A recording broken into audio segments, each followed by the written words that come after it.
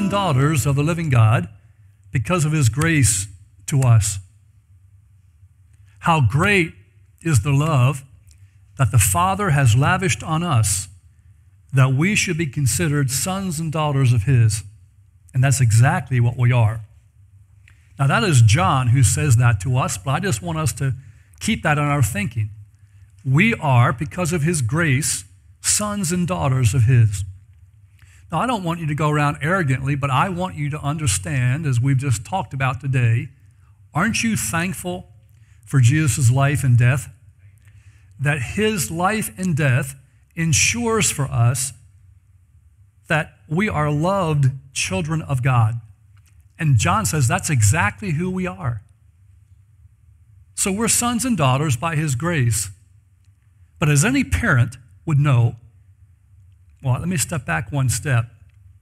Can you remember when your kids were young, if you had kids, and there was that thought in your mind, I wish my kids could stay this age for the rest of their life? But that's not life, is it? And even within us as parents, we want our kids to grow up. We want our kids to grow up as mature people, as people that take on responsibility, that become productive citizens of our country, that do something in their life that's productive. And most of all, we want them to grow up and know the God who created them. That's the same way that it is with you and me. God lavishes his love on us, but he wants us to grow in him. And we're in this series called Reset, resetting the priorities of our life. And I thought on this third week of this series that it would be good for us to just talk about growing in Jesus. That's surely his intention for us. Anything that's going to be healthy has to grow. Any cell in your body, any tissue that becomes necrotic, what's it do? It dies. So what I want to talk about today is a few things, and I want to give you 10 evidences in just a moment. But I thought it would be good for us, if we can, to turn to 2 Peter. And 2 Peter is the second of two letters that Peter writes to the church. And it is in the latter two-thirds of the New Testament. And for you that might be at home, grab your Bibles.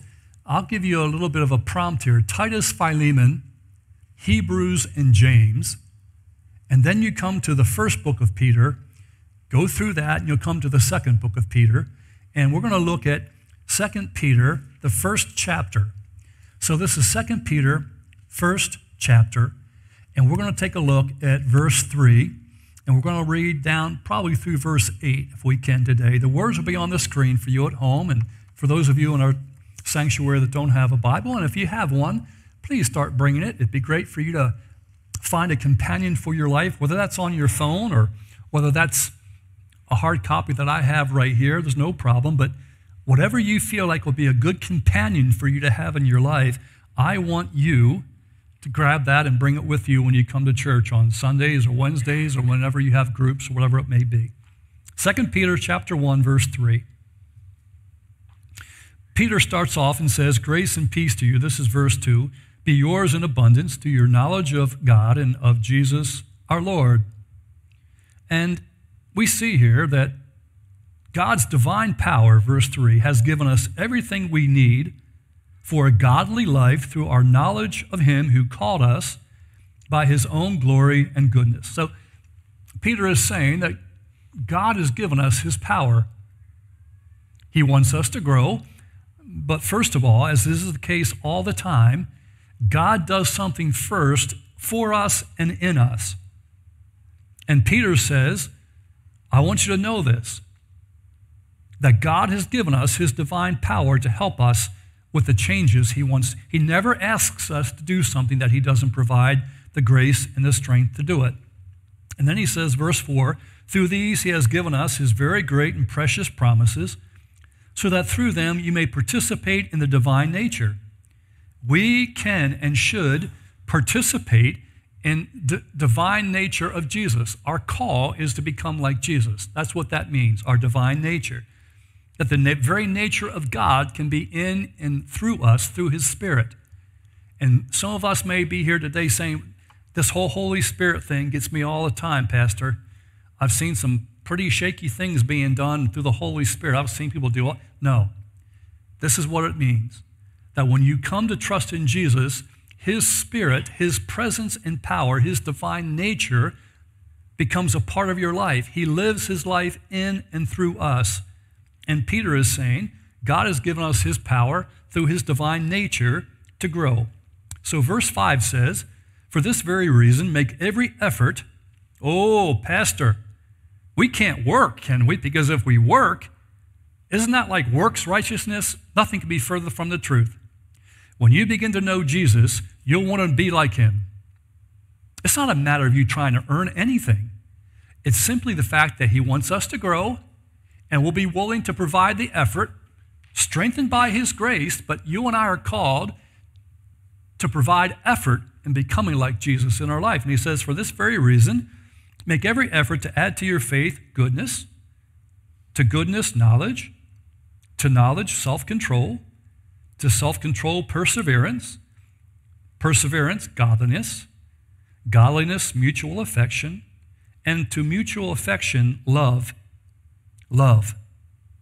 Love. Love. I just want you to hear that.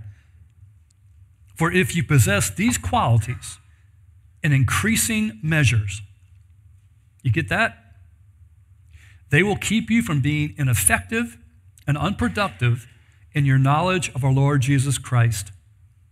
Jesus' presence and power is within us to provide what we need to grow into Christ-likeness in our life. Whenever you hear the word godliness in the New Testament, just think like Jesus. We'll never be perfect. We'll never be able to be absolutely like him. There's no perfection in absoluteness, no. But we can become like Jesus in our life. That's surely what Peter is talking about here. And we can come to understand that God's grace will help us at every turn, but we must be willing, as he says here in verse 5, to put forth the effort to train ourselves in spiritual formation. But look where Peter's progression always goes. We start with faith and we wind up with love. Throughout the New Testament, this is kind of a list that Peter gives us for a progression and growing in grace. But Paul does the same thing. We'll talk more about this on Wednesday night. But in Colossians and other places, in Romans, Paul does the same thing. He puts these quality traits in different order, but it always winds up with love. The goal of the Christian life is to inhabit and to express and to have Christ's love in our life. Peter says we're to grow in all these different things, but it always winds up in love. And all growth in the Christian life, for you and for me, will wind up with knowing, experiencing, passing on Jesus' love in our practical life. Now, see, many of us read these things and we say, who knows this? You've heard this at weddings, and many of you, oh, this is one of my favorite passages in Scripture. It comes from 1 Corinthians chapter 13. Love is patient, love is kind, keeps no record of wrongs.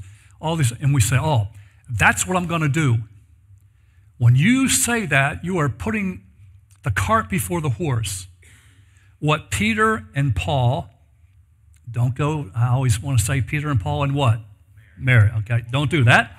But all the New Testament writers say this. If you set yourself off and just thinking, I'm going to do this. I'm not going to keep records of wrongs. I'm going to be more patient. I'm going to be more kind. Okay, I'll just do it. If you do that, you are short-sighting and short-circuiting what Jesus wants to see. He wants us to be people that are inhabited by and possessed by what? His love. All these progressions wind up in love. You know why? Because when you know God's love through and expressed through Jesus in your life, you'll be the kind of person who won't want to keep long records of wrongs.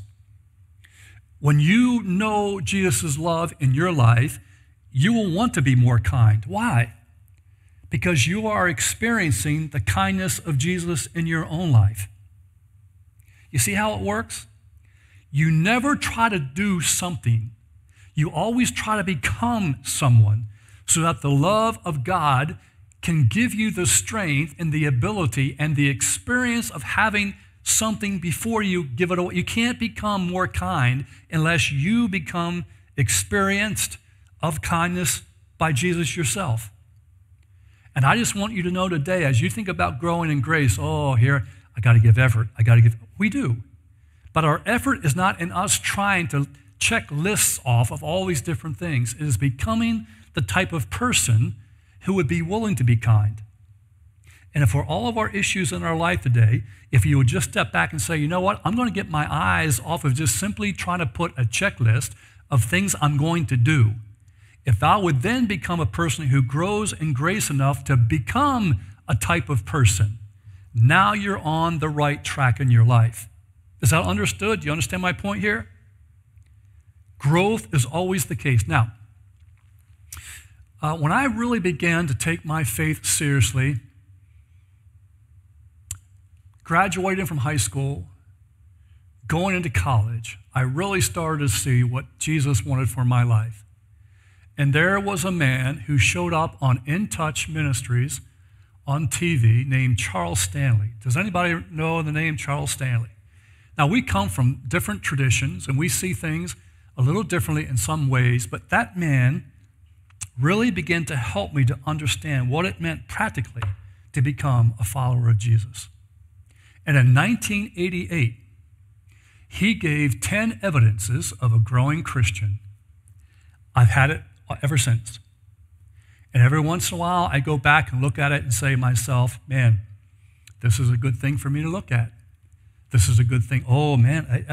And I just want to give these to you now, just as a point of logistics here. I'm going to break them down and go one by one by one. I'm going to give you the first 5 and then 6 through 10. Don't worry about writing them down. I'm going to give you the comprehensive, all 10 on a slide. So at the end, you can just take a picture and take them home and use them for your own life. So don't worry about making copious notes. I just want you to hear these one by one by one and say to yourself, these help me to understand. I may see these in my life now, I may not. It's not here to give you a sense of guilt. It's simply to give you a sense of which, if I am a growing person, if the presence and power of Jesus is in my life, these things will become more a part of my life. We okay with that? Give me 5 minutes and we'll get through them. The first one is this. The first evidence that you are growing in Jesus is a growing hunger for God in your heart. The horizon is Jesus. Whatever you're doing in your life, you just have this pursuit, like, I want to know Jesus. That's what a growing Christian will want. Second, an increasing desire to know the truth of God's word. I say this to you all the time, but God's word is not just something to be read, but it begins to read us. And God's power is in the written word of God, which testifies to his living word, Jesus. And when we begin to love God's word, Jesus begins to really powerfully move in our life. Jesus begins to read us. Amen to that? That's what Scripture is all about. Third, a greater sensitivity to sin in one's life. That's kind of intuitively wrong for many of us. We think, well, okay, if I'm in Jesus, I'm not going to have a desire to worry about the things of my life that may be sinful. The reality is when you experience his grace and understand he loves you no matter what, and he's beginning to move in your life, you're able to say, you know what? I'm able to see my life more clearly. See, that's what Jesus does for us in our life. Christians should be the most honest, have the most integrity in life because they can understand Jesus, you know what? He accepts me for who I am. But he's taken me to a place in my life whereby I can really say and know that he's living and working in my life, and he's working through these issues in my life that I can see. Aren't you thankful that Jesus takes you right where you are? Amen to that? But these things in our life that we have to move that are missing the mark, that's what sin is. It's just simply missing the mark of how Jesus wants for us in our life. And we're saying, you know what? As I'm beginning to know Jesus, I'm beginning to see more and more in my life that I want him to help me work through. Fourth, a decreasing desire for the world system. We don't want to live by pride. Many of us have lived by lust for a lot of our life. We don't want to, not that we come to a point where it's just all gone. This is a long earthly pursuit, but we're seeing more and more, and we're able to detect more and more the way the world operates, and we're willing to say, you know what, no more. The way the world loves things and hates people, or the way the world loves things and uses people, I'm not going to do that anymore. It may take me all my life, but I'm going to set off and say, you know what, I'm not going to let the world set the agenda for my life anymore. Jesus is going to set the agenda for my life. I want to be like him. And sometimes you have to row upstream in doing so. But you have an increasing desire to love Jesus and a decreasing desire to live by the ways of this world. Amen to that one? Fifth, one sphere of love is continually increasing. Do you see your love quotient gaining in your life? Do you have a sense of what you're seeing? You know what? I want to love the people of my life. I'm learning through Jesus how to love. It's a sacrifice, but I'm willing to sacrifice and give myself to these different people. Maybe your spouse, maybe your kids, maybe to a friend, a worker at work. I'm not letting these people just go by anymore. They're becoming more a part of my life, and I'm saying, I want to love these people. That's the way it is when you're growing in Jesus. And that's the first 5, 6 through 10. One finds it easier and easier to forgive and forget the things that people don't. See, this is one for me. The whole keeping no record of wrongs, that's where Jesus has to work in my life. I need to grow in that sense of being willing and able and living with a sense of which it's gone. I don't want to deal with it anymore. Because when you hold on to regrets and grudges, who's hurt? We are. The other person may not even know anymore.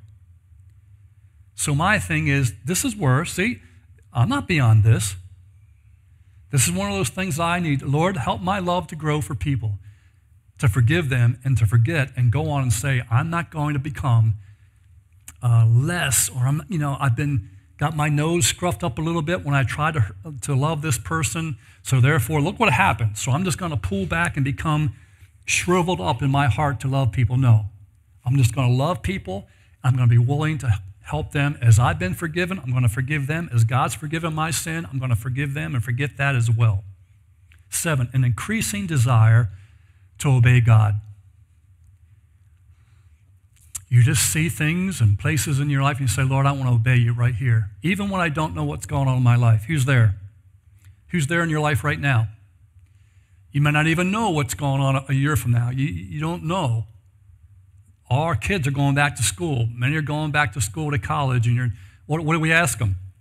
So what are you going to do? And they're like, I don't have that was the way I was when I was 18. But it's like, Lord, wherever it may be, I'm going to obey you. Whatever it may be, Lord, I'm going to trust you in this situation of my life. 8, an ever-increasing faith in God. Can you see your faith in saying, the Lord's not done here? I'm going to trust God through this. Now, that's not to say we can become foolish, but we need faith-filled people in churches that are able to help us know, you know what? Let's step out in faith. Let's do something for Jesus right here. Is that the way it is in your life, Lord? I want to have an ever-increasing faith, that my faith in you is beyond what I can see. I'm going to trust you to work. And oftentimes as your kids, let's go back, when you're babies, you can't even speak. When you're a little kid, you're just learning how to speak. When you're an adult, that's the way it is.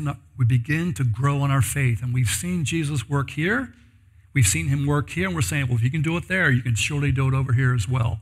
Have you had faith-filled people in your life speak a better word into your life? I hope that is the case with your life as well as mine. Jesus can speak a better word for us, and we don't have to become fearful. We don't have to give up on our hopes and dreams. We can say, the Lord, I say amen to this. And this is what the Bible says. With God, all things are what? Possible. Don't you want to become that kind of a person that looks at the issues of life and we can say to ourselves, you know what, I'm going to put this in the Lord's hands, and he may or may not. but I'm going to trust that the Lord can do immeasurably more than all we could ever ask or imagine. I want to be a kind of person who has a growing faith. 9 is this: an ever-increasing concern for the spiritual condition of the people of my life. You don't go around and slam people on top of the head with your Bible. That's not what I mean by that. That's not what I mean by that. But your heart begins to beat for the conditions of other people. There's a healthy sense of concern. There's a healthy sense of burden for the people in your life. You are beginning to see how Jesus has been faithful in helping you, and you just have a natural sense of which, I want that for that person. I want this for this person. This concerns me. I hope every one of us can be people that brings light and hope and help into the people of our life. Wouldn't you want to be that kind of a person? That doesn't mean you go to every person and say, I'm going to give you the 4 spiritual laws. Listen, right now. No. It's just that when people who have this sense of godly concern for people, it lifts up people. It encourages people. You become part of their life, and you begin to pray for them and help them, and you become a light to them. That's the kind of person that we can be. And you don't have to be a jerk. You don't have to be arrogant. You don't have to be religious. You don't have to quote scripture to them. When God opens that opportunity, walk through it. But the best thing you'd ever do is this: I want to be a person who develops a burden, and I'm going to begin to pray and care for and help the people of my life. Amen to that one? And there are many Christians who live their life, and that is not even a possibility. Grow with that. Grow in your desire to help people. Last one is this: one's feelings for God are deeper and more intimate. You're just having a deeper sense. You're learning. You're growing. Is it this way in your life? I hope every one of us is able to, but let's just take it back to our parents. And I hope you're willing to do this. You should be a parent to your kids. I know a lot of parents, their kids are 13, 14, and they're wanting to be your buddy. Friend, can I say this to you, mom or dad? You need to parent your kid. Now, I hope along the way that they respect you enough, but there's a time and a place for you to be their parent first. That's what God wants for your life. But as you grow and as you get older in your life, there comes this point where you're able to have a relationship of love and concern and friendship with your older kids. That's the way that it is with us. As you walk with Jesus, you're able to have deeper thoughts and feelings and insights about life. And when you grow, your feelings of God are going to become deeper and more intimate. Throw up this last slide here. It has all 10 for you. So this is your time, if you want to, just to click on this and say, this is a way to get all 10 on one slide, and I can take this home, and I can have this for my use. But I just want you to think about this. Are these evidences becoming something that you can see? Now listen, not all of them. We're all in process. The Christian life is a journey. It's not a destination. But can we look at this and say to ourselves, some of these things, yep, I see this in my rearview mirror. I can see looking back that I'm growing in my life. Some of these I really need to work on. And Jesus, would you help me? Would you grow this within me? 2 Peter winds up. Peter ends this little short letter. And in chapter 3, verse 18, this is what he says. He's concluding his letter, and he says, what is the last thing that I could tell these people? What is the last thing that I want to share with these people who are going to receive this note? What's he say? Grow in the grace and knowledge of our Lord Jesus Christ. That was his concern, that when people read this and then ended it, they would understand we are to grow in Jesus. For whose glory is your life, friend? Look what he says, grow in your faith, your knowledge of Jesus. For what reason? So that your life can bring him glory, both now and forevermore. See, our lives will show something in the end. Is your life about you and everything will be about you, are you willing to say, I don't care if I'm 10, 15, 20, 60, 80, 90, my life is going to be lived for the glory of God. And when you begin to grow, you'll begin to say to yourself, you know what? I now see the most important thing in my life. And that is my life is giving glory back to the one who gave me life. Amen to that? Jesus gave you his life. And now he wants you to give him your life to be a living testimony to his goodness and grace. And there's nothing better than when you're able to see growth happening in your life, where little by little, but surely, you're beginning to show Christ-like characters in your life. Jesus loved and cared for people, and he walked and he talked with people. Is that you? He loved, he gave, he forgave. And all these things we can look at and go, Jesus, I see that in my life, or I don't. That's okay. But see, this is the thing. It's the power of intention. I can't hit a target unless I'm looking at the target and I intend to hit the target. You can't run a half marathon or a 2-point, whatever it might be. You can't do that unless you're willing to get up out of your seat and walk down to the end of your driveway. And then the next week you go a walk down your road. And maybe a little further than that, you're able to walk a half a mile. And then after that, a mile. See, we have to intend to do these things. Intention is so important in our life. You can't graduate from high school unless you're willing to get up and go to school. You can't graduate and be a productive person at work until you're willing to say, I want to develop skills so that someone will hire me. Intention is so important. And today I just want to leave with saying to ourselves, we must intend, not wish. Oh, I wish. No. We're willing to say, I want to put this in practical parts of my life. Lord, I not only intend, but I am going to put forth the effort to grow in my life. Now listen. If anybody has a smartphone, take it out right now. This is the one time in the year that I'm going to tell you to pull out your smartphones. We are putting together more opportunities in our church so that we can grow. We're having more small groups meeting on Sunday morning.